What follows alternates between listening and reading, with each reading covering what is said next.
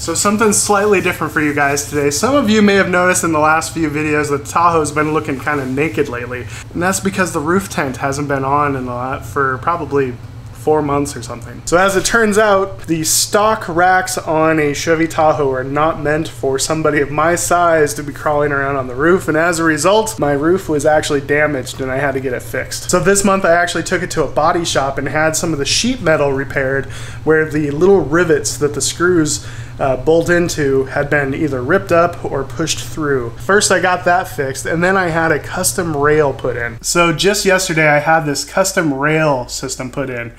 And what this allows me to do is this rail runs pretty much the full length of my roof, and that's gonna spread that weight, that full length. It's gonna spread out the weight of whatever's on top much better, and hopefully it's gonna work pretty well. So now I'm getting this rail kind of put in place. So I got this custom rail set up, installed at a place called, what is it, Rack and Road. But the biggest benefit to this rail system is that it'll be able to withstand the weight, plus it comes with a lifetime warranty, or as long as I own the vehicle, this thing is under warranty. So if it fails, I have a backup plan, and I did not have that before.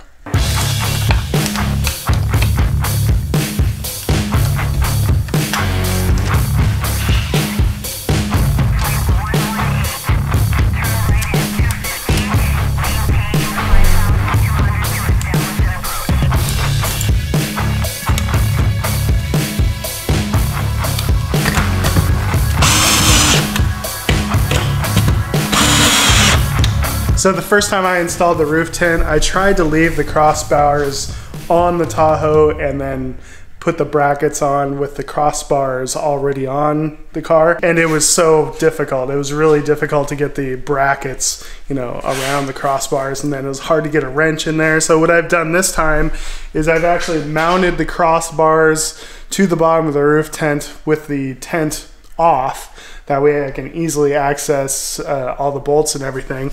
Then carefully measured, hopefully I measured right, and made the spacing between the mounting points for the crossbars the same as the distance between the crossbars on the tent. So hopefully it's all going to install correctly. No idea if how it's gonna go, but I do know that I'm gonna need some help to get it back up on the Tahoe.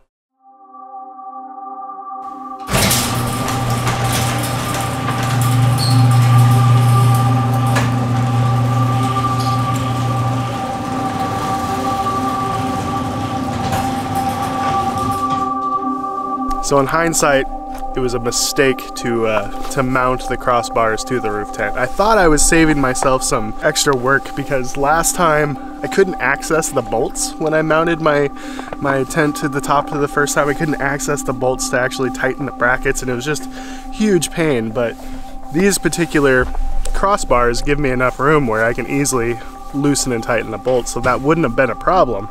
But what was a problem was that I just didn't measure right, and it was all messed up, and it was a huge pain actually. But that was my fault, user error. Don't try that. The right way to do it is to put the crossbars on, get the tent up there, and then put the brackets on last. That's the right way to do it. So the rails that I went with are these kind of quick release tower rails. So I can undo this and then it just lifts off. So it's like a quick release system, which will be really handy the next time I go to take my roof tent off. So now what I'm gonna do is I'm gonna kind of slide the crossbars around, make sure that you know, the weight is as evenly distributed as I can get it, and be very thoughtful about where I'm putting those crossbars. All right, so that's what I got for you guys. A little bit of a different video, but kind of an interesting one if you're into rooftop tents. So take it easy, guys. We'll see you in the next video.